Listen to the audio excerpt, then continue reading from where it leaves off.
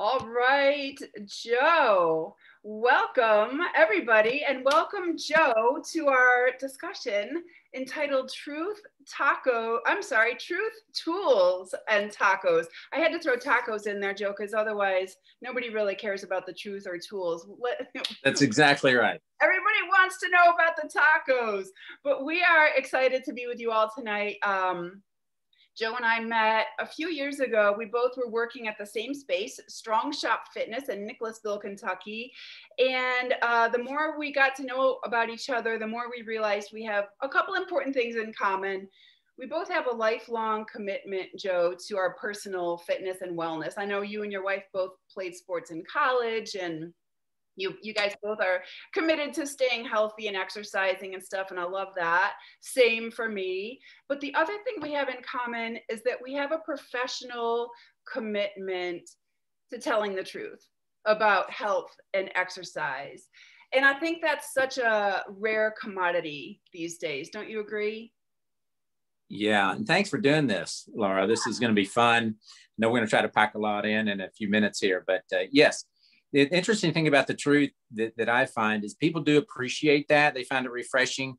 But one of the things that I have learned I need to help people do is tell themselves the truth, because we tend to lie to ourselves. And a friend of mine said this. He said, behind every self-destructive thing we do is a lie we believe. So if we can stop believing lies, it's easier for us to win in this health and weight loss battle. So true. Absolutely. And so what is the truth about weight loss? I wrote down three things when thinking about that. One was that when we find ourselves, right, we wake up and we realize I can't wear those clothes I want to wear. A lot of people say that's what hit me. I couldn't wear my clothes. We realize I should do something. Yeah. Okay. That would be the first thing. I should do something. This isn't something that I should just tolerate.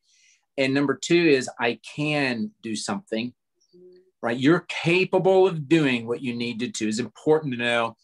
And then the last one, and the reason a lot of people don't end up getting it done is because it does require a sacrifice. Mm-hmm. And a lot of people are looking for the plan that doesn't. Mm-hmm. And so they keep looking and looking and looking rather than realizing this is going to take some effort and some trade-offs. So those three, I should do it, I can do it, and it will require some work. I love that. And I love that you're honest about that. There is a truth to getting a big reward like sustainable weight loss and better health. There is a little bit of effort and responsibility. And there is. We'd love it to not be the case. Yeah. Exactly. But what a reward it is, right? I love that. Oh, yeah. And so I feel like a lot of programs omit that. And that's an obvious thing that I think we need to include and be very real with when we are supporting our clients and really telling the truth about what's going to be expected of them to get those results. Yeah. And what you just said, Laura, the reward, that's another lie, is we tend to tell ourselves it's not going to be worth it rather than the truth, and that this will be worth it. How many people do you know that have gotten healthier, they've lost weight, and they look back and wish they could go back and eat that dessert that they skipped, right? And they're lighter, their doctor's visit was great, they're off their meds, they love what they get to go buy, they're excited about the cruise. But we lie to ourselves, this meal, this dessert's worth it, instead of looking at, no, it's going to be worth it to do the work. Yeah. It's not excruciating. It's just going to require you better be thinking about that reward, or you're not going to be willing to do it. Exactly. And I think it's so interesting that we are able to look at other things in that way, like saving money or taking care of our vehicle or our home. But when it comes to our own personal health, it's like, no, I don't think it's worth it. Yeah, it is worth it. And you're not going to regret it. So, right. So what is the truth that people really need to be honest with themselves about? When they're when they're making these big changes, what is there something else that you feel that you see over and over again that people are just really still not telling the truth about when it comes to their own self-talk?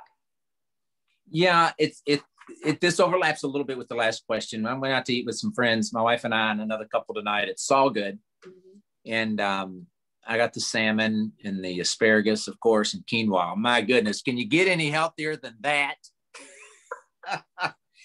And then the other couple, they got some kind of good pizza, and my wife got some great salad. And then it was his birthday, our buddy that was there, and they brought out popcorn with chocolate drizzle. And then they got this half-cooked chocolate chip cookie with this stuff all over the top of it and ice cream. And we all shared it, right? Yeah. Nobody at the table would be in an overweight category more than a smidgen, if at all, right? We all had dessert. I know somebody at the table had one beer. Yeah. And I know that that dessert was kind of eaten. But the interesting thing was at the end of the meal, and then everybody was talking about this dessert thing.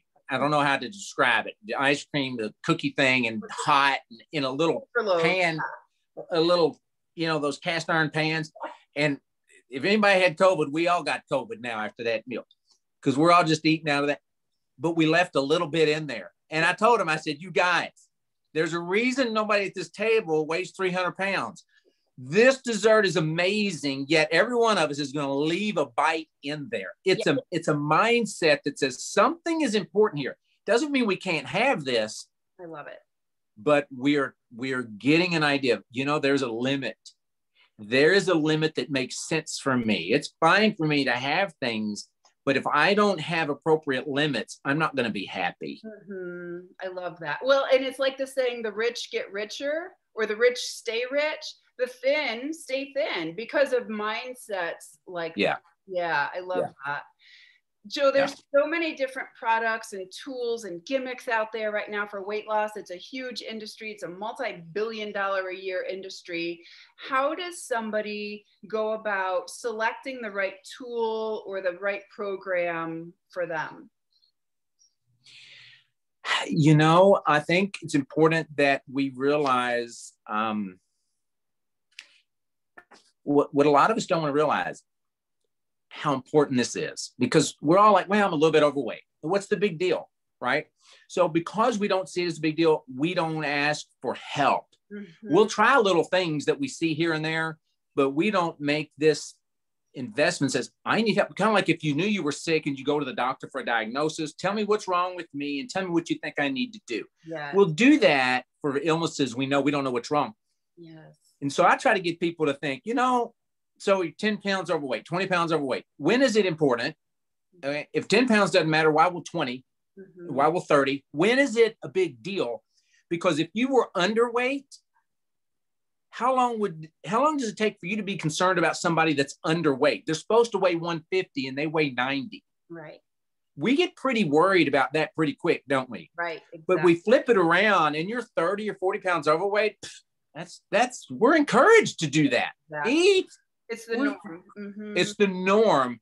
So I'm like, you're not going to want, I know we're going to talk about tools and I'm getting ahead of myself, but you're not that interested in a shovel until you realize that's going to be the only way you're going to escape. Or you realize there's gold in my yard and the only way I'm going to get to it is with a shovel. So we look for tools. Nobody cares about a tool until they realize they're sick or there's a problem or I need help. Then they're like, give me a tool, give me a tool. But we offer these nice little tools to people that don't care. Right. It's not going to do any good until we care. So part of what I try to help people do is be honest about the seriousness of it, or quit acting like you care. And I know it sounds blunt and harsh, but if you're 20 pounds overweight and it really doesn't bother you, then you might not want to do anything about it because it's not going to be easy enough.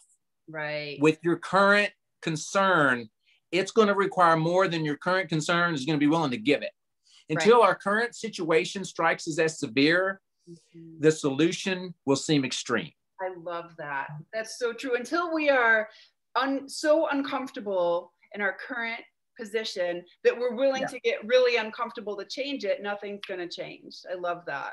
So tools are nice and they're necessary. They're wonderful and they're critical, but until you have a need for it, you're just going to sit that shovel in the corner of your garage and leave it there. Yeah, exactly. And then once we do make that decision, Joe, once we are really ready to dig in and use the tools, how do you pick? How do you know? Am I supposed to do, this program or do that brand of exercise or eat this magic food? How do we pick the right approach and get rid of all the bells and whistles?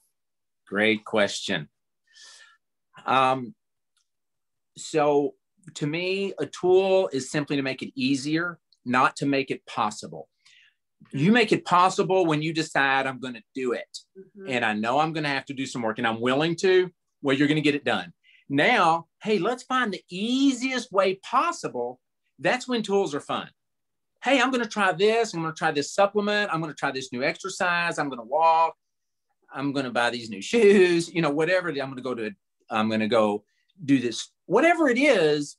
Now those are appreciated and they can help fine tune it. Yeah. But what people tend to do is they major on the minors. They major on a tool and they're like, if I just do the right exercise, this will fix me. No, it won't. If I just find the right food combination, no. If I just learn my micros and macros, no. Yes. Those are tools. They're not your answer. So I'm all about tools. I love them. Once somebody's all in, I met with a guy recently, and it might be an example.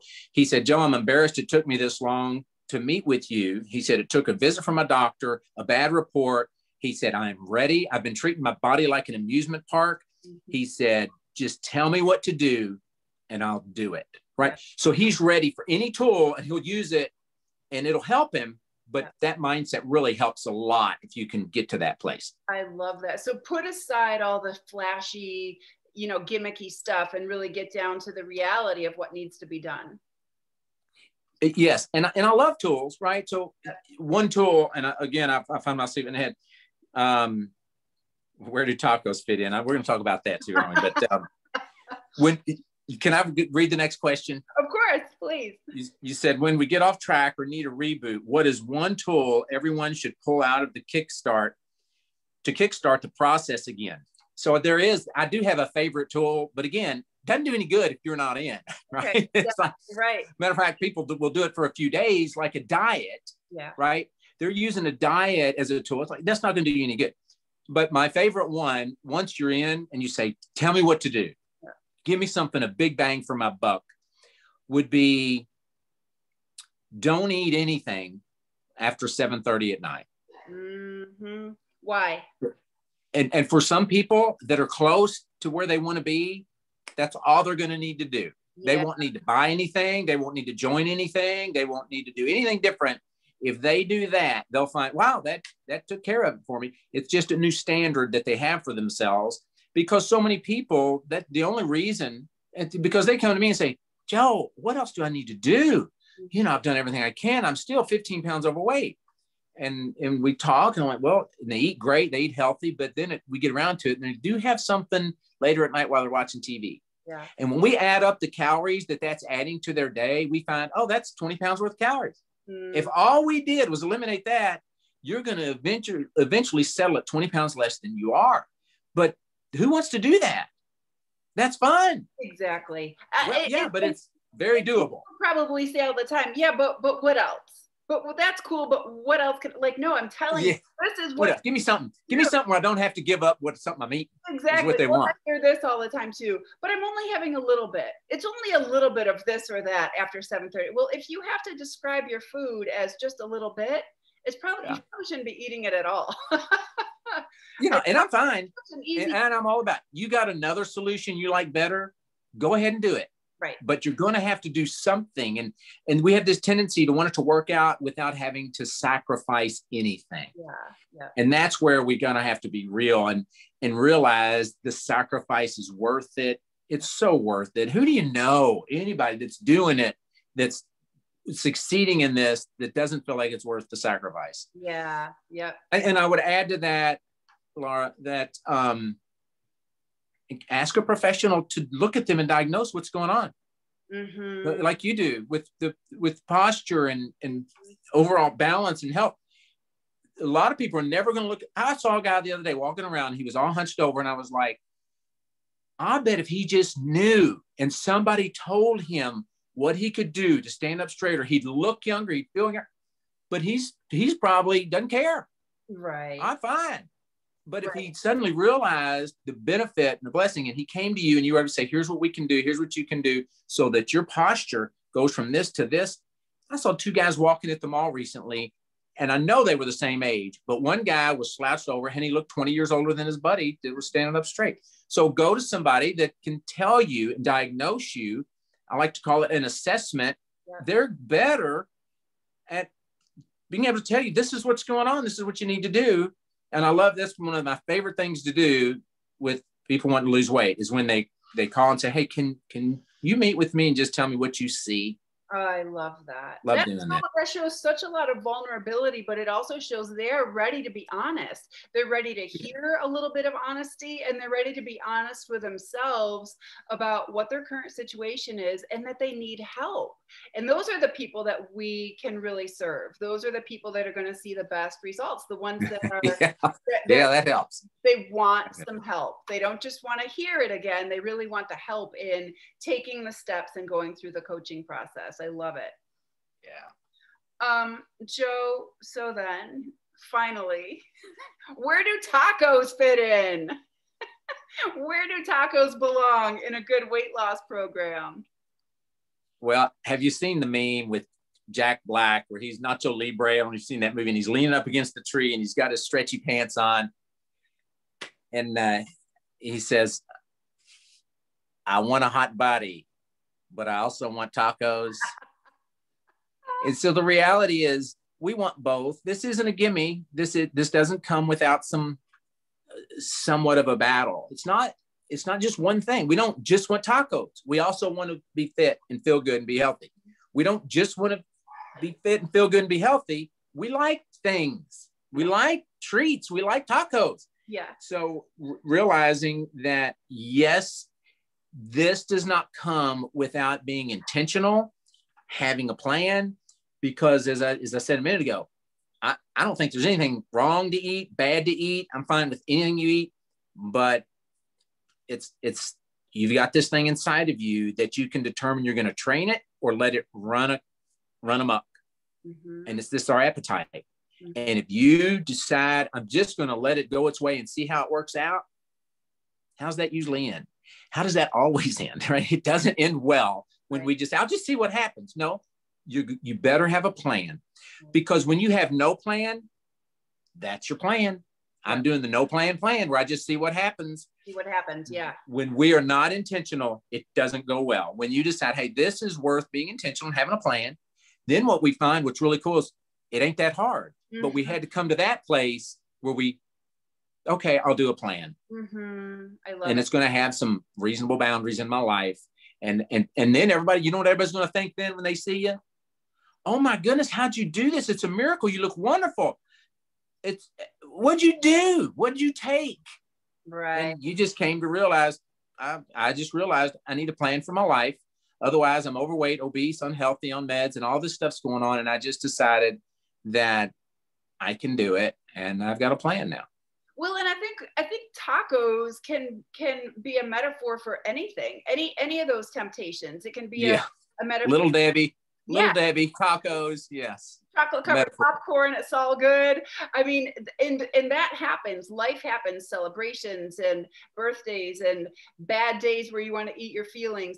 That happens. So what is our best plan for that? What would you say is what's the best plan with how to train your appetite or train your willpower there? Well, shameless plug here.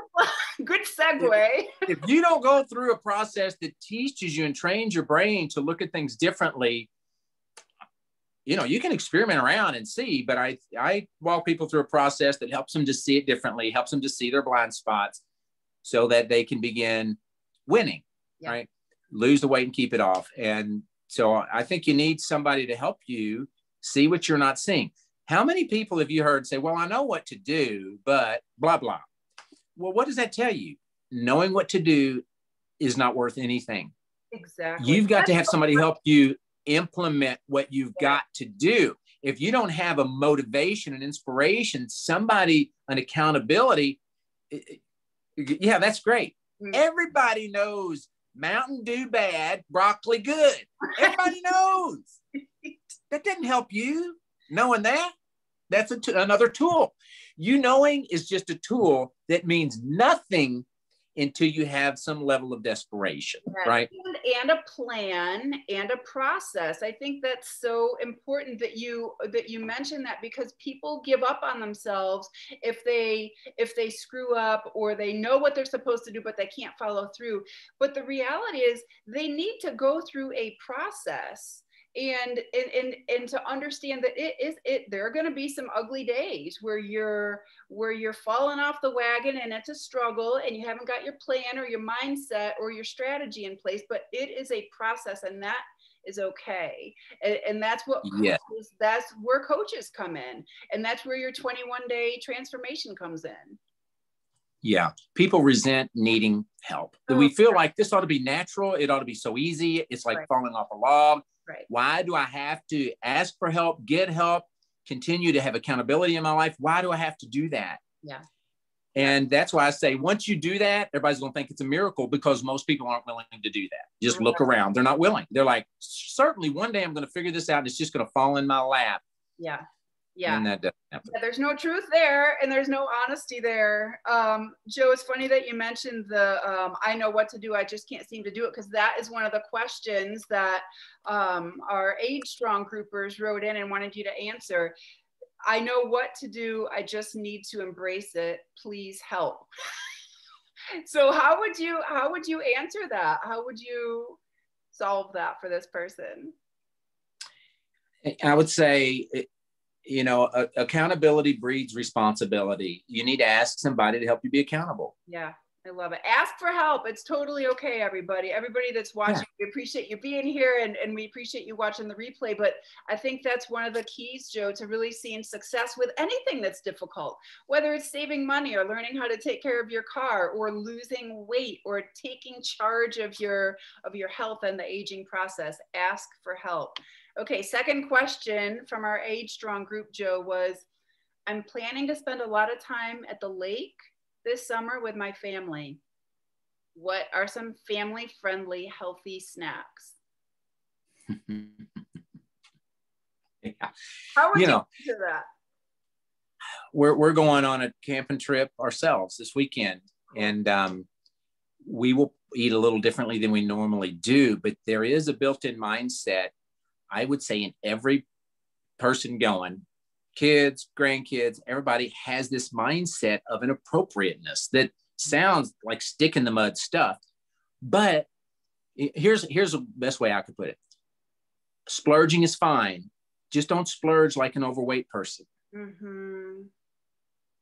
Do you want to go camping and eat like somebody that weighs 300 pounds? Is that what you're saying you want to do? Right. Right. When I go to Cracker Barrel, I was there not long ago, and a guy came up to me. He said, Joe, Trainer Joe's at Cracker Barrel. What do you eat here?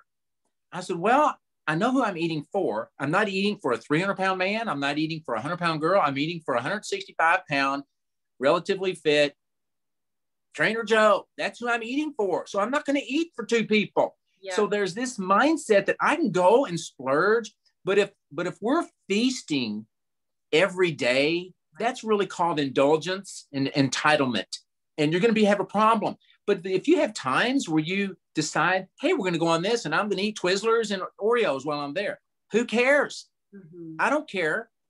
But if you do it in such a way to where it blows a month worth of you working hard, well, you didn't do it right.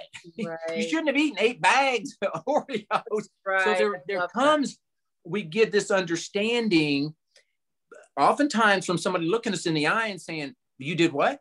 And then they realize, oh, that was dumb, wasn't it? It's like, yeah, you don't need to do that. You don't need to do that to have fun. You didn't have to drink 18 beers and have 72 popsicles over the weekend. But it was fine to have something you like. So it's realizing there's a reasonable balance. What a lot of people think is that for me to be healthy and do well, I'm going to have to act crazy. And what I like to tell them is, oh, no. You've been doing crazy. Mm-hmm. But that's why you're where you're at. So true. And when you finally see, oh, I can have a reasonable, love my life even more than I do now when I am eating with reasonable boundaries. It's like a train on the train tracks. Well, don't you wish it could just ride off the tracks? No, it doesn't do well. And that's how we are. And we're like, well, can I go and just eat 2 pizzas all by myself? Is that what you want? What do you want? Because there's nothing wrong with reasonable feasting and celebrations. Right, but tell yourself the truth about what you're doing. Are you overindulging, or are you treating yourself here and there once in a while? Totally different conversation there about the truth of what you're doing. Yes. Do you have, sometimes we just got to come to terms with, I have a really terrible relationship with food, and it ain't fixed yet. And I'm thinking I'm going to go and do anything and do it reasonably. Doesn't make a lot of sense until we've had training year after year after year on how to be 50 pounds overweight. And we think we're suddenly just going to do it right. So there takes being intentional and saying, I've got to go through something, learn how to do this and think right. Because you haven't been, it's the same way if somebody's anorexic and they're going on a trip. Well, how do you think they're going to do? Bad. Why? They think bad. They think wrong. The way they process about food and relate to it is not good. Totally. Well, what do you think about somebody that's 50 pounds overweight or obese? You think they've been doing it good? No, they haven't been doing it good either. They suddenly going to figure it out, know how to do it, do it right? Probably not. Right. In your program, I love that about it, Joe, that it walks people through that process so that they can start understanding the truth about where their blind spots are, like you said, and how to correct those so that it's a behavioral, it's an attitude, it's a mindset about their relationship with food, not just, I mean, everybody knows, like you said, broccoli good, Mountain Dew bad. We don't need more information. We need a process, and for people that are ready and they are ready to ask for help and go through the process, how do they get in touch with you? They can go to my website, which is trainerjoes.com, or they can email me at joe@trainerjoes.com. I'm not Trader Joe's, right? I don't have grocery. We do Trainer Joe's too. Trainerjoes, JOES.com, or joe@trainerjoes.com for email. Love to hear from anybody that has questions or would like to know more. You guys keep the conversation going. If you're watching or watching the replay on Facebook, keep the conversation going with your questions. We'll make sure we pop Joe's contact information in the comments there. And then I'll make sure that everybody watching on the replay via email gets all this contact information as well. Joe, anything else going on with you that you want to plug or shout out? Any last words of wisdom? We've loved hearing all your nuggets tonight. Well, thank you so much for doing this. You're a great hostess. I think this is going to be a help for some folks in the way that you've set it up. Easy to share, easy to give to people. Cool. We've got, our next group doesn't start until July the 6th, I believe. And so we've got some time between now and then. So this is a good time for me to do assessments. If somebody would like to sit down, if they're local, we can sit down at Panera and I can evaluate and tell them what I think. And that's always a fun thing. People usually really enjoy that because I'm able to see things they're not seeing. Yeah. So that's something they could consider doing. Otherwise, they just look at our next group and get ready for that. I love it. Well, we appreciate your time tonight. I know you're a busy guy. It's fun talking with you, Joe. And if you guys loved what you saw tonight and think that you know somebody that needs this information, we'd love it if you shared the video with them too. All right. Good night. Thank you again. Good night. Thank you so much, Laura. Talk to you later. Talk to you later.